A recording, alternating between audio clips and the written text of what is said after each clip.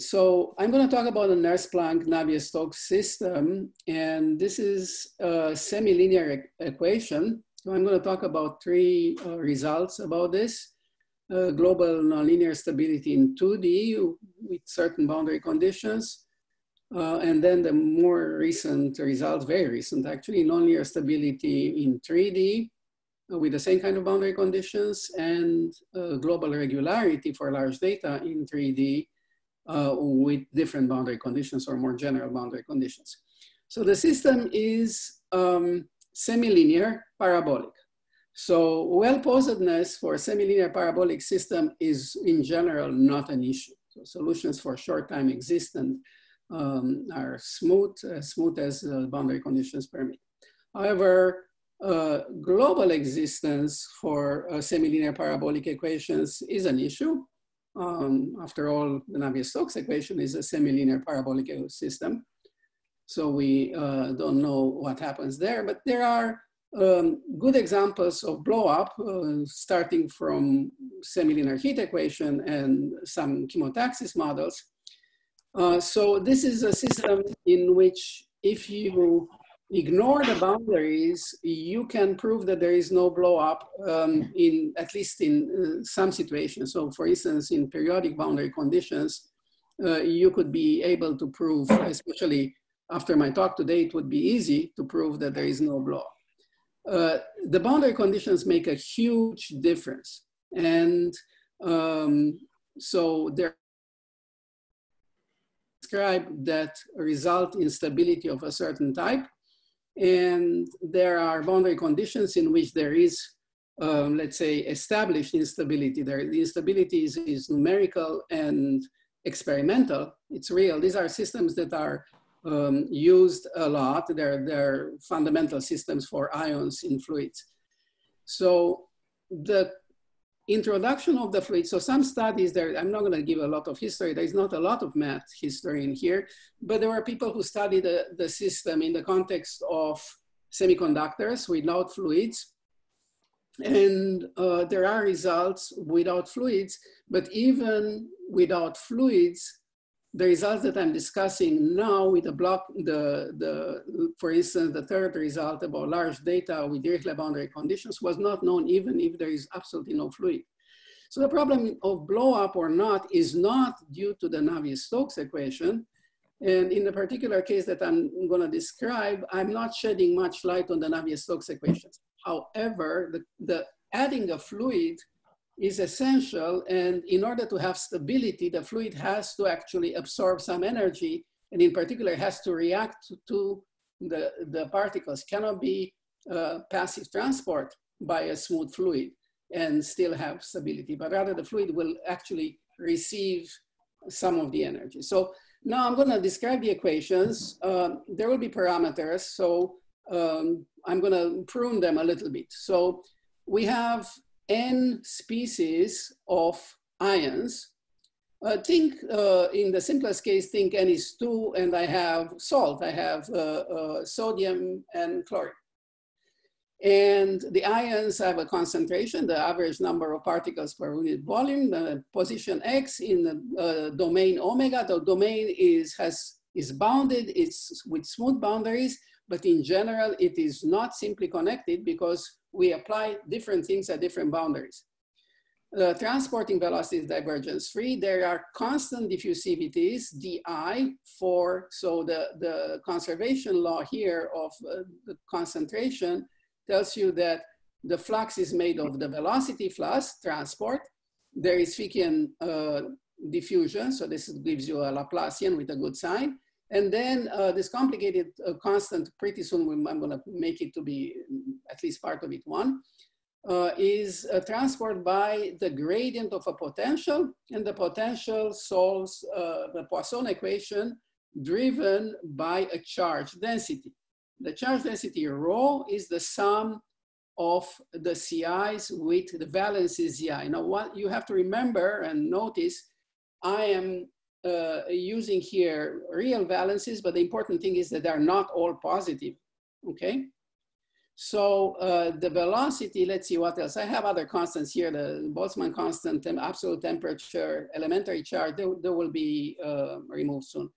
So the Navier-Stokes equation is driven by the electrical force. So this is what I was saying before. If I want to erase all nonlinearities, I still have to have the electrical force in order to respond. The fluid has to respond to the charges in the fluid, otherwise you cannot have stability. So unless there is no charge. So there are boundary conditions. So the boundary conditions, the voltage is applied at the boundary. So the potential, there is a potential drop in voltage, let's say from a left boundary to a right boundary. The fluid sticks to the boundaries, so U equals 0. And now therefore the ions, there are different types of boundary conditions. So there are blocking boundary conditions. So now you think ion by ion. So you take an ion and think what happens to it. So I is fixed and you look at the ions. So it can have no flux through the boundary. Remember the flux is this object here that carries the fluid. So the normal component of this whole thing vanishing tells you that there is no flux through the boundary, and the total integral of, so the sum of all the number of particles in the fluid stays the same. And then there are selective boundary conditions. And what I wrote here is a very complicated thing. So think of them as being Dirichlet boundary conditions of portions of the boundary. The portion depends on I. So each ion sees certain functionality of the boundary. So I can have a piece of the boundary that lets the ions pass through and fixes an amount of them there. So this is the CI is prescribed on some boundary, Dirichlet boundary condition. Other pieces of the boundaries are impermeable, so the normal component of the flux is 0. So these are the selective boundary conditions. These things have applications, so they're used, the simplest one is dialysis. So the removing salt from water through selective boundaries, and many more complicated ones at nanoscale in which you have, you're trying to change components selectively from one piece of a container to another piece of a container. So there's lots of applications that of course I'm not going to talk about. So let's get rid of some of the constants by just simply normalizing the potential. So at this point, you can think of this phi as being non-dimensional. And then the associated, I remove the charge and the Boltzmann's constant, the absolute temperature. And then the charge density is the sum of Zi, Ci.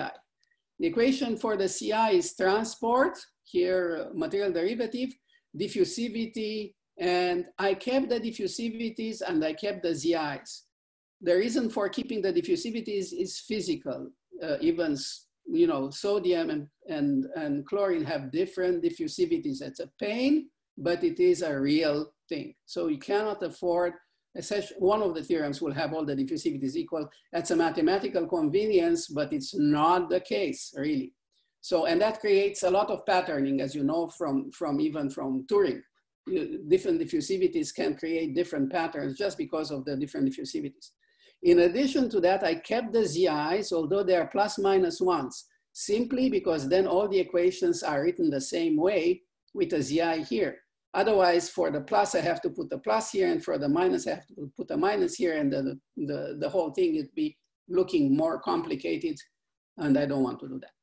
And then there is the Poisson equation for phi, and epsilon is essentially the square of the Debye length. So there are some normalizations here, and the Debye length is a very small parameter. The small parameter that, when I started hearing about this, I was amazed that there was a talk by Michael Brenner called Hydrostatics Underwater.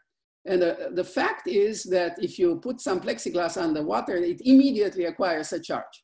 And then it's neutralized on a very small, so people don't understand why it's that, but it's a fact. And it's neutralized over a very small scale, and this is the Debye length. So at this point, we have a connection between the Navier-Stokes, or sometimes it will be the Stokes equation. So viscosity I kept, new, and I have this Boltzmann constant and absolute temperature. I just call it K here. It's a connection between the Navier-Stokes and the electrical force. As I said, the electrical force is a very important object, and it makes a huge difference in the whole system. All right. So the boundary conditions now get normalized. So from now on, the boundary conditions for phi is going to be called W. U doesn't slip.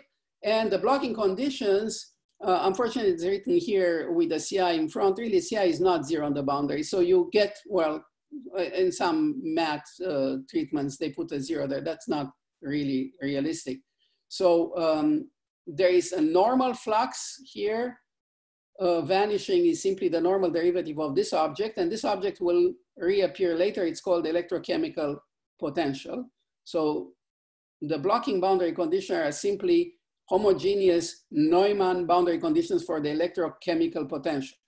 And the selective boundary conditions are Ci is equal gamma I on the boundary, and just pretend for a second that all the other fancy things are not there. We are going to talk about uniformly selective boundary conditions. Do you see the bottom of my screen? So do you see here? Yeah, okay. So these are boundary conditions that relate the gamma i's and the W. So the boundary conditions for the concentration I and the potential. You may be lucky to have many such relationships, but it could be that you have only one in which this product is constant. Well, you could have W to be a constant, let's say at the left boundary, and gamma be a constant at the left boundary. Then you're going to be automatically in this situation. But then if I take the same ion concentration, go to the right boundary, I would have to have the same thing. So W, this constant has to be the same on all the boundary where you have prescribed Dirichlet. So it's a very special situation, but of course you can arrange. You can arrange to have constants on the left and no flux on the right, for instance, and then you are what we call uniformly selective. So uniformly selective are special, and it will be clear in a second. So either non-Blockian or uniformly selective lead to stability, and the rest may lead to instability. So let's understand a little more. If you look at steady states without velocity, they are so-called Boltzmann states, and they solve a semilinear elliptic equation that looks like so. It's a Poisson equation. In the right-hand side, you have the sum of exponentials, okay? And the zi's are constants. So these capital zi's and the little zi's should not be confused. The little zi's are the valences. Capital zi's, and I use this notation because of analogies with statistical mechanics, but really it's not common in the literature. So capital Zi's are normalizing constants for Ci star. So it can be that they depend non-locally, like it's an integral of this object above. So they could depend non-locally on phi star. So this is a semilinear elliptic equation with non-homogeneous Dirichlet boundary conditions, but it has solutions. And not only that it has solutions, they are, in all the situations that we are discussing here, they are also unique, okay? So there are nice classical solutions for this, and they exist and they are unique, and they're smooth if the boundaries are smooth. So the constants, in the case of blocking boundary conditions, the constants are, just as I said, normalizing constants for the object above, so the integrals of e to the minus zi phi star. And then there is a number here which denotes the initial condensation. So this number essentially tells you that if I start with concentrations II0, I should choose the Boltzmann states with this prefactor here. And because those are constants of motion in the case of blocking, right? And in the case of blocking, the CIs are constant in time, the integrals. So for uniform selective, that was really what we did. We assumed that these products are constant. So I do have a constant normalizer in the case on the boundary, in the case of uniformly selective. So I do have a Boltzmann state, okay? So in that case, you have to put this constant, which is given to you as the normalizing constant. All right. So with that, we have in 2D global convergence to the Boltzmann states from arbitrary initial data. So you start smooth, ignore the fine print here, what kind of smooth. Imagine you start smooth positive CIs and smooth initial data, Navier-Stokes 2D, bounded domain, then you will converge in infinite time to the associated, uniquely associated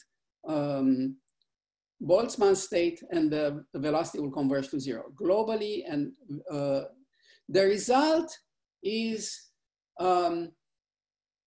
based on a relative entropy decay.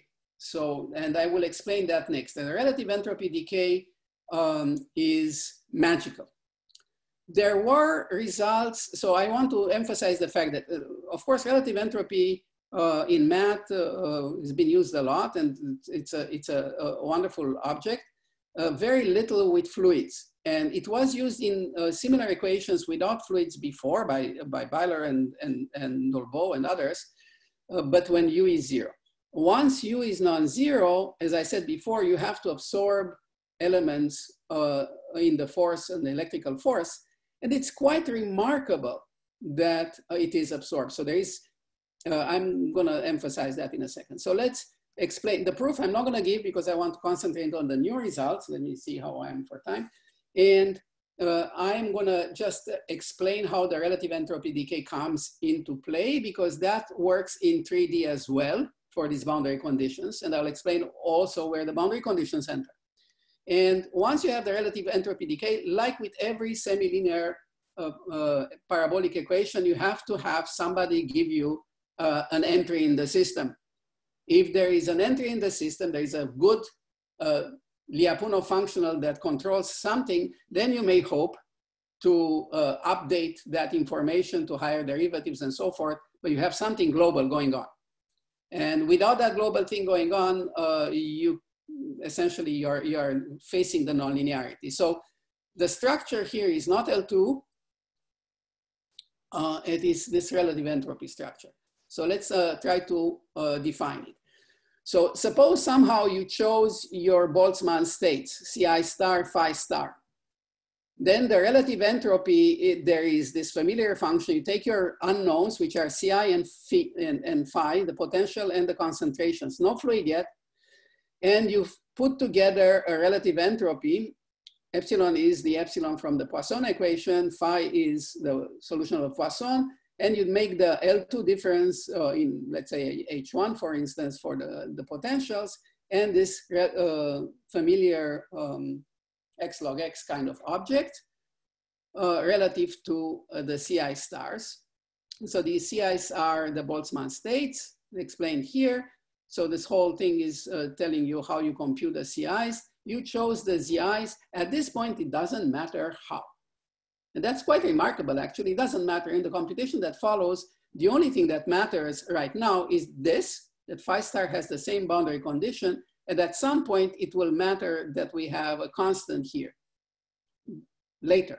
At this point, it really doesn't matter. You just pick this phi star and then start computing.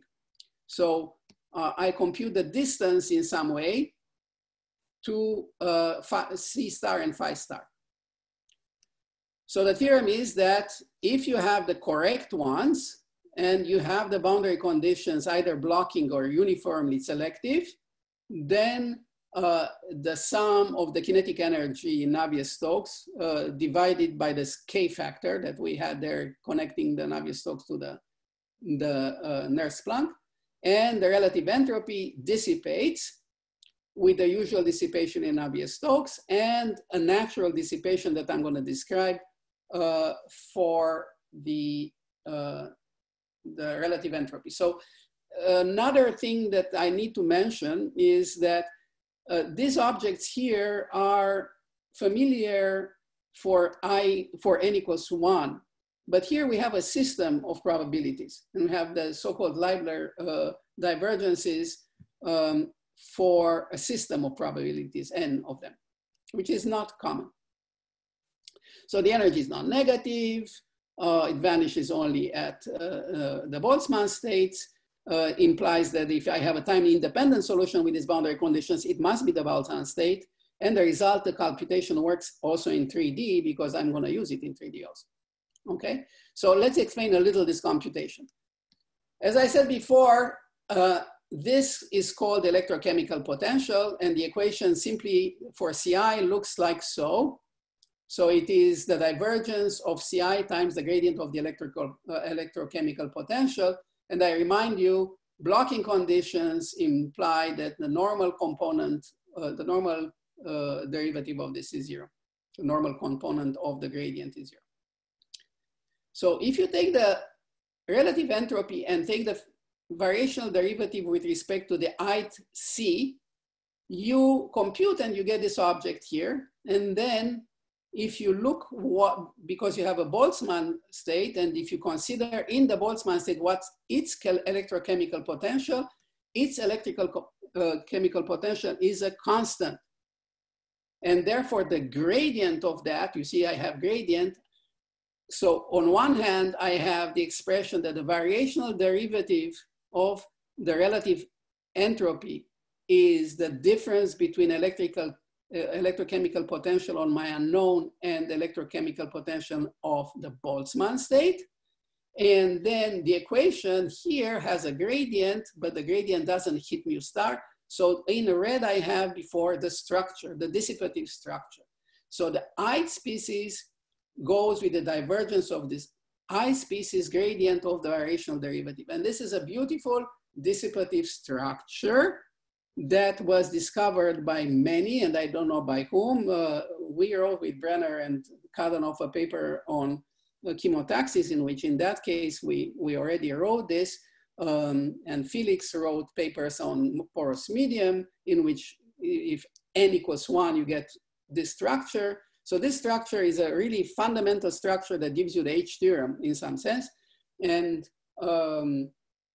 appears in many places. Here, remarkably, it appears for many guys. Okay, so I have n of them.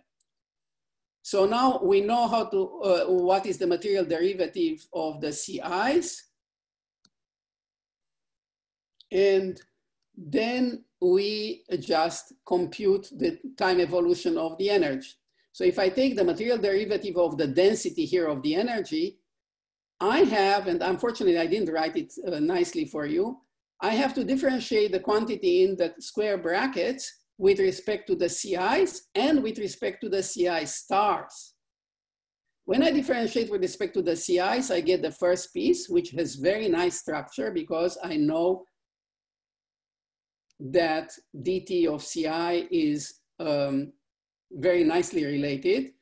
So dt is material derivative, okay? It includes the velocity. When I apply the variational derivative with respect to the Boltzmann states, it's non-zero, it's multiplied by dt of the Boltzmann states. The Boltzmann states do not depend on time, but they depend on space. So the material derivative of the Boltzmann state is u dot grad of the Boltzmann state. And that gives you some objects. And one of the objects magically is negative force of Navier-Stokes, the one that is giving you the forcing on Navier-Stokes, plus another thing which magically integrates to 0. So this is quite remarkable and uses nothing but the fact that these objects are time independent. So the Boltzmann states are time independent, and the potential, the Boltzmann potential, has the same boundary condition as the as phi. So therefore, this is integrable by parts. Okay, so it works for any boundary conditions for the C's.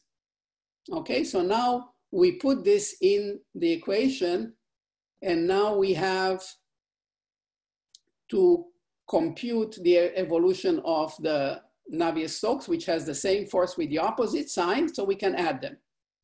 So when, this is what I was saying about how the velocity has to feel the electrical force in order to confer stability. If there is a velocity, otherwise you cannot balance this, and then you have a drag on your system. So the total energy then decays, and there is a component here on the boundary coming from the nice structure or variational structure. So our choice of boundary conditions, blocking boundary conditions, remember this is really mu minus mu star. So either the normal derivative of mu minus mu star is 0, which means normal derivative of mu is 0, or mu minus mu star itself is 0, and then you have no boundary conditions. And that is where stability enters. So the boundary conditions are essentially so that there is no boundary contribution in this integral. And you could play with that a little bit. And in 2 dimensions, if you do have boundary contributions, it's not so deadly, and you can still prove global existence of smooth solutions, but not stability.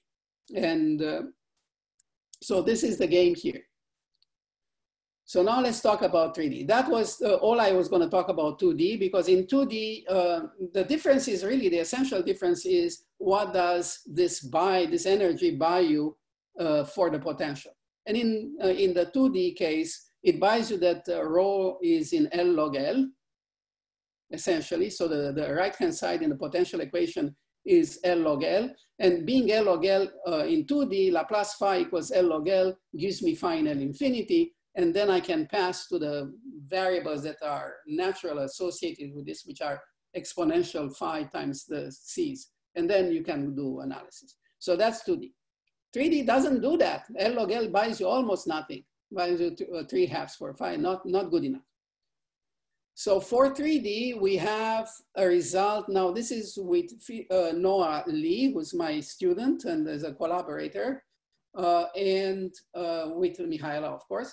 And the result is the following, that you are in the same boundary conditions, blocking or uniform selective, so there is no contribution from the energy.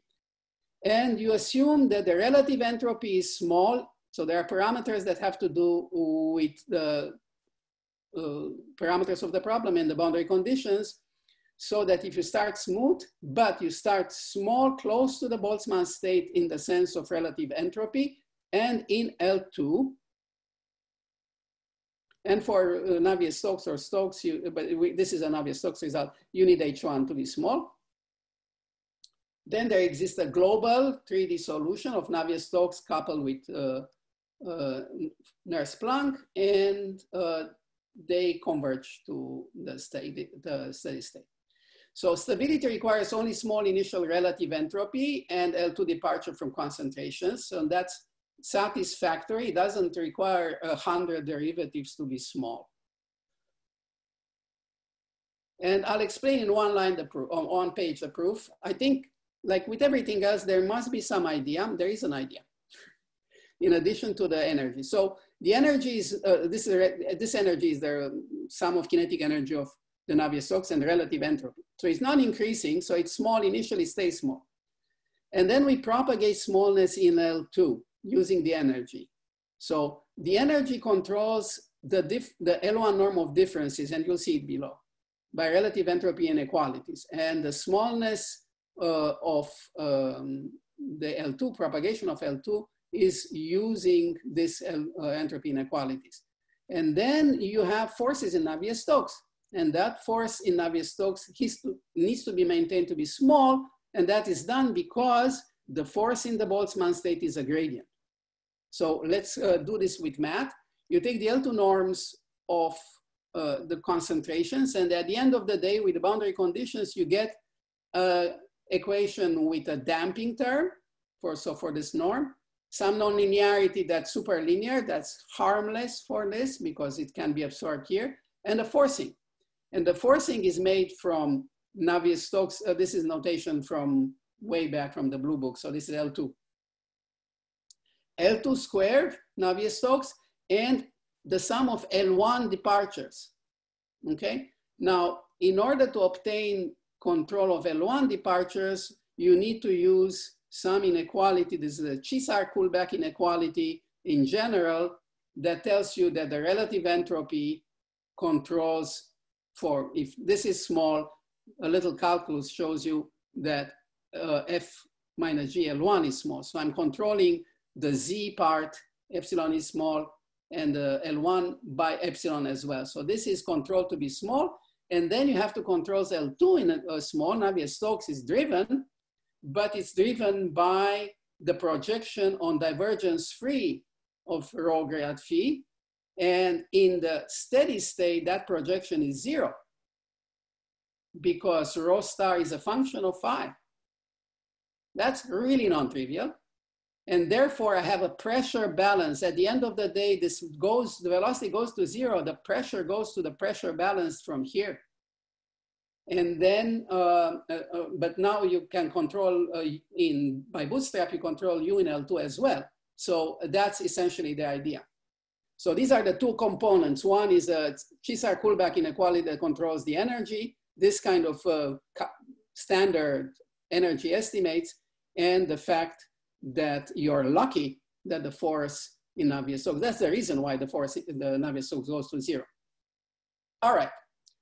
Now, the other case. So let's see. I still have like 10 minutes, I think. So the other case is with Dirichlet boundary conditions. So let's recap the equation. Now, here is Navier-Stokes driven by the electrical forces. I cannot tell you how much I love these electrical forces. I'm gonna tell you later, you're gonna see I'm gonna talk about evil electrical forces someday. Okay, so these are the good electrical forces. So you have Navier-Stokes driven by the electrical forces, divergence free.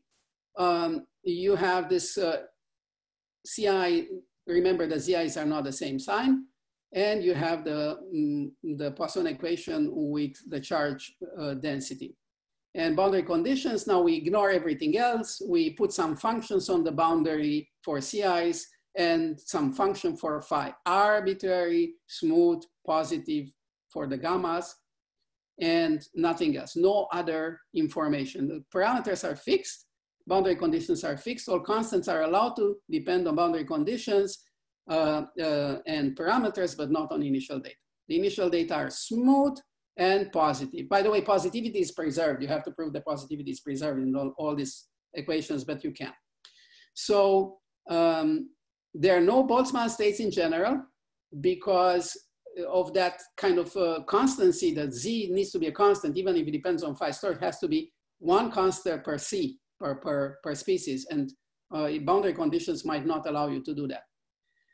So no Boltzmann in general, and instabilities have been observed numerically and experimentally. So this is a real interesting case. You don't know what happens. We have numerics. There are people who've been doing numerics in Stanford. As I said, there are analogies. People mention analogies with Rayleigh-Benard convection and turbulence and so forth. I think at this point, I didn't see real turbulence. I've seen, however, instabilities. So what do?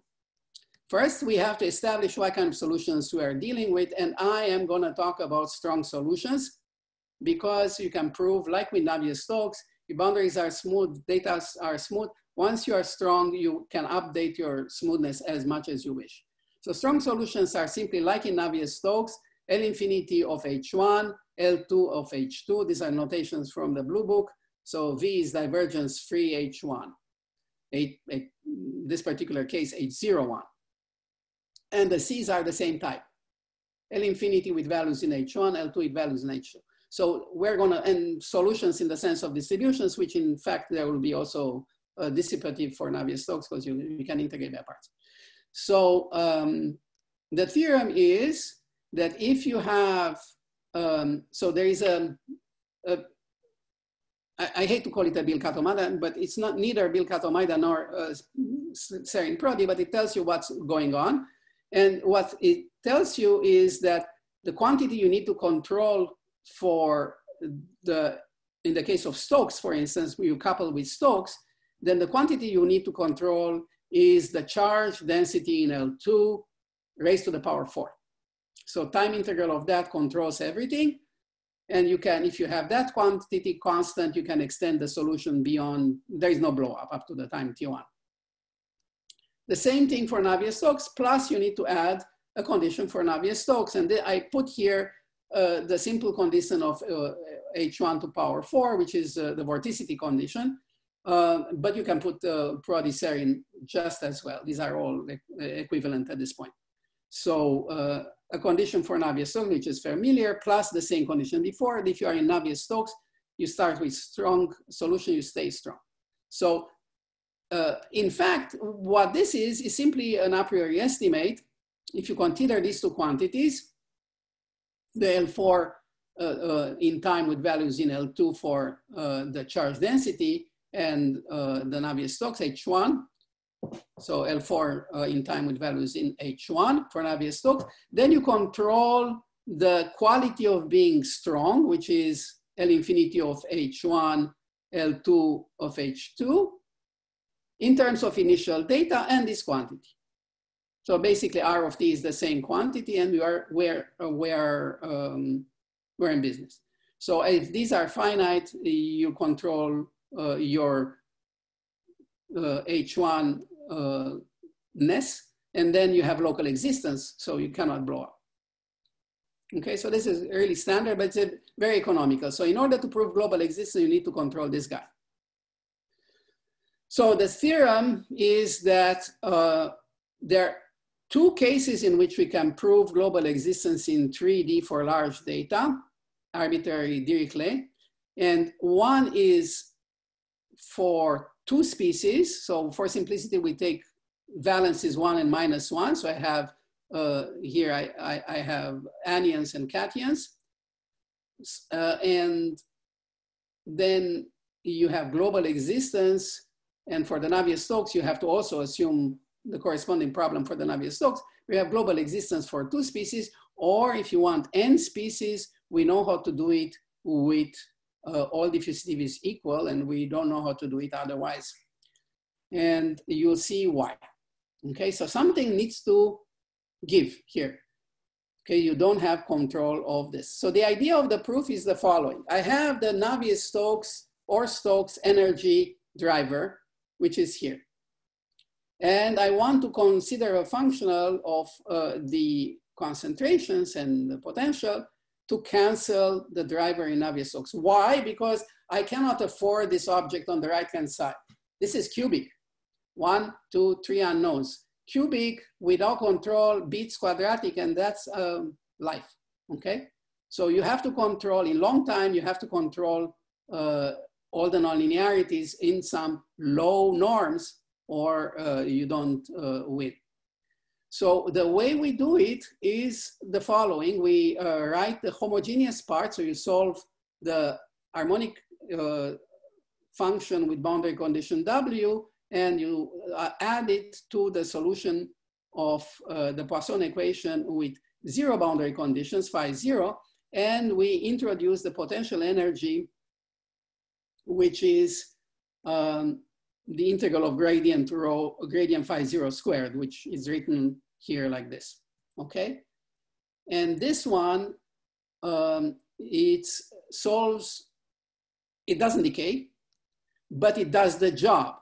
So if you take its time derivative, there will be some dissipation that's really not very important. You get on the right-hand side the right kind of electrical force that you're going to cancel with the Navier-Stokes. This one has a plus, and if you look here, this one has a minus, okay?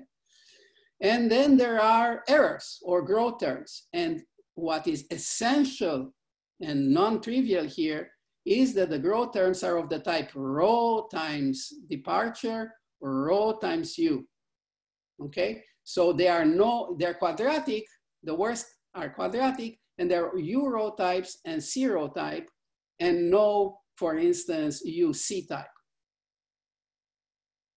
Okay, so this will be essential for what follows. So now how do we do quadratic, how do we control quadratic quantities? So let's look at the difference between Ci and some extension of the boundary conditions, the smooth extensions, and call them Qi. So this solve an equation that looks like Nernst-Planck, but there are on the right-hand side some errors, and the errors are not just forces, they're affine expressions. They're U's in them and there are phi's in them, okay? But they're in some sense, they're linear, they're affine plus some non-homogeneous term. but they are not quadratic. And then remember, this is a nonlinear equation. There is here a quadratic term. So in n equals 2, let's show the two proofs, and I'll be done in like 2 minutes. Okay. So, because there must be something that gives. So if you take the L2 evolution, you get the nonlinear term, which is here in red. And the nonlinear term plus some linear terms that might bother you, but let's see, okay? The nonlinear term in our case is Zi Qi squared, that Z1 is 1 and Z2 is -1. So it's Q1 squared minus Q2 squared times rho. And now you remember Q's are just translations of the C's. So Q1 minus Q2 is rho times plus something. And Q1 plus Q2 is C1 plus Q2 minus something. But C1 plus C2 is positive and is larger than C1 minus C2 in modulus. So I have a rho, another rho, and another rho. So I have then the energy obeys an inequality like this with a dissipation that's rho cube. And now we're done. This is quadratic and the nonlinearity. So if I add a small, so this is maybe large, but I can multiply by a small quantity, small constant, to hide it in the dissipation nu grad u square.